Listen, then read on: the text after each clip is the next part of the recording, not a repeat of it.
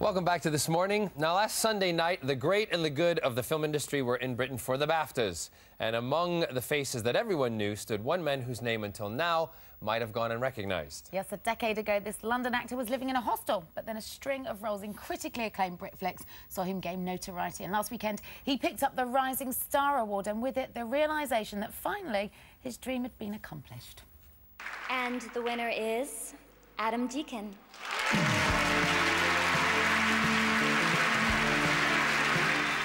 Thank you to BAFTA for this, because for me it means acceptance, and it's not just a win for me, it's a win for the underdog, and it's a win for any young person out there that's trying to, that's got a dream to better themselves, and so this means a lot. Thank you so much.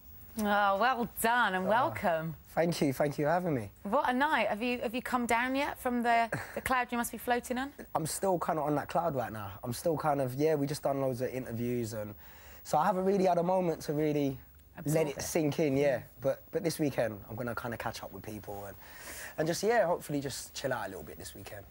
What went through your head the moment that, I mean, when when you're sitting there and they're announcing all the names, and what do you think at that moment? But then what happens in your head when they say your name? Would you know what, right? It was a bit of a weird night, because there was a cameraman on the right, and obviously you kind of, you watch these award shows and you know that they're going to kind of have a camera on you.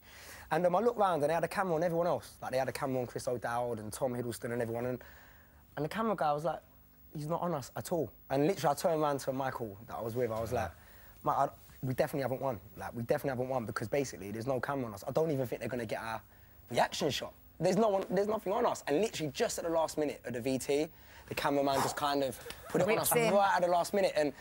And then literally a second after, they said my name. And it was that thing of... Did it seem unreal? Very, very unreal. And I think it was the American accent as well. When you hear, the winner is Adam Deacon, it was like, wow, this is... I've only kind of seen this in a movie before, so, yeah. But the only thing I was a bit disappointed about, I didn't get too drunk, like, I didn't. I kind of assumed that, if you win that award, you have a bit of champagne, drink. And but I met so many people and we were talking. You had to stay. Yeah, I kind of had to stay quite sober, and it's probably for a reason. I'm a bit of a lightweight, so. Right. Well, you'd probably go home and wreck your house and have to have an insurance claim. Yeah, exactly. You don't want to drop the BAFTA or something. No. No, you don't. Now, you had a bit of an exceptional night, in as much as you were the only winner who picked up an award on the night voted for by the public. Yeah. And you had a lot of people rallying for, support for you. Jamie Oliver on Twitter, Tulisa, Professor Green. I mean, there was an army of social networking types out there really helping your corner, weren't they? Yeah, that's what it was, I think, a lot of not everyone, but some of these people I've kind of worked with before, and, I kind of grew up with Professor Green, and, he went to my school, and Labyrinth went to my school. And so, you know these people, but Twitter's a very powerful thing, and they put it through Twitter, and people kind of listen to that. And, I mean, there was this kind of talk, and I've got to say it, right? When we first got nominated, it was like, there was all this kind of press saying, what is he doing, this guy. I think Chris O'Dowd must have mentioned something about... Did that upset you when it didn't really upset me, but I remember Chris O'Dowd said something about he's a promotional... this guy, I'm not going to win because Adam Deacon's a promotional animal or something. And I kind of thought, well, you know what, hold on, you've had all the mainstream papers kind of talking about you, all the tabloid papers.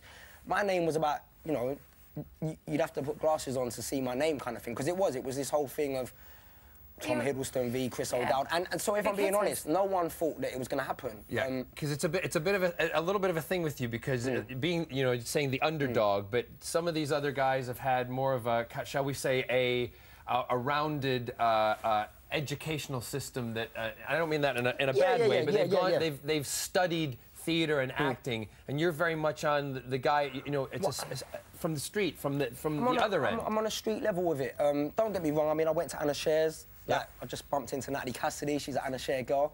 But Natalie's the same. She's a Londoner, and that's what she done. She took Anna Scher. She took Londoners like Kathy Burke and people like that, and she put them out there, and no one else kind of done that. And credit where it's due.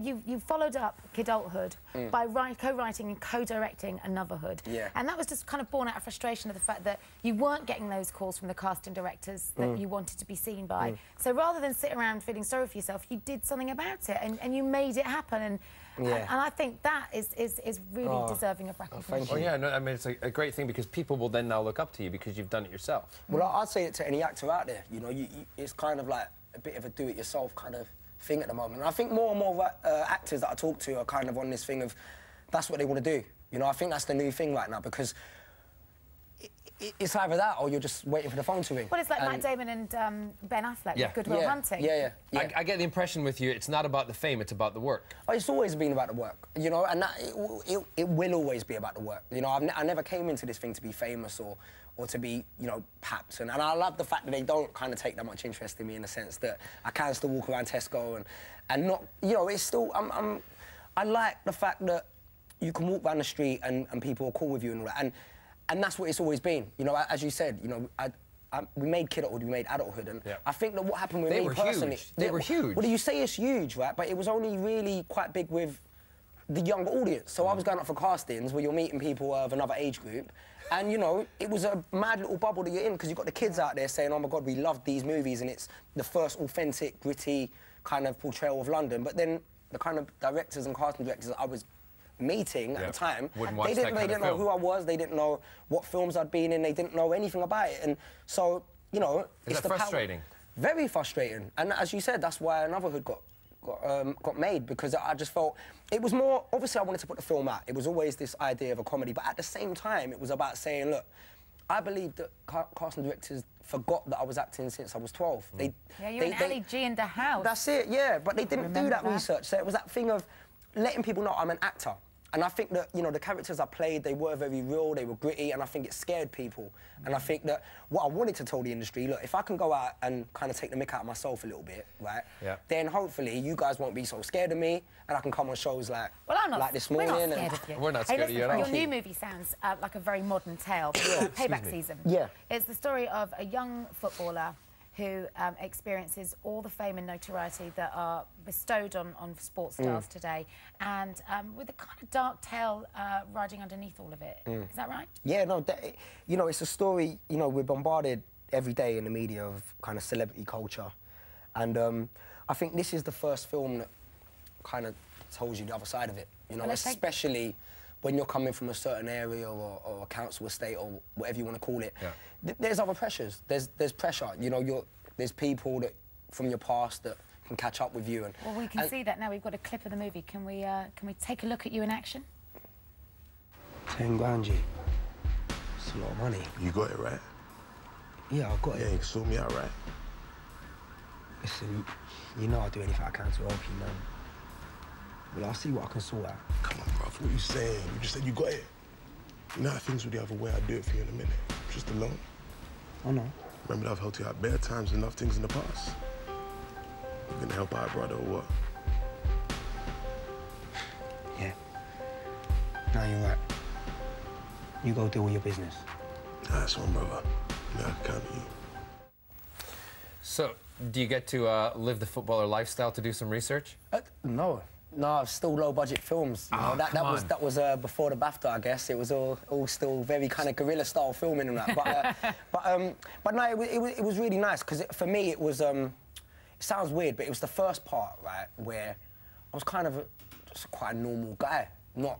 You know, you get me, fam, and blood, this, and quite hyperactive character. Even though, you know, you've got these kind of characters in it, I wasn't playing them parts. And I was I was on the good side for a change. So, BAFTA, new film out on March 9th. Payback Season. Is Hollywood next in the cards? Do you know what I mean? Or should we watch the space? Do you know what? There's been talk and stuff about maybe going to America, and that alone sounds surreal. The day I get off a plane and go to America, that's been. You know, I used to think about that when I was a kid and all that. So, but there is talk about it. But at the same time, you know, I don't want to get too kind of carried away with it. I know that take each day as it comes. Exactly. I can't imagine anything but that phone ringing off the hook. And the best of luck with everything. Thank you. You really made it happen for yourself. And you are very So inspirational. much. Thank you. Cheers. Thanks, Adam. OK, well, earlier on, Matt asked for your comments on today's talking points. So let's see what you've had to say. Over to the hub.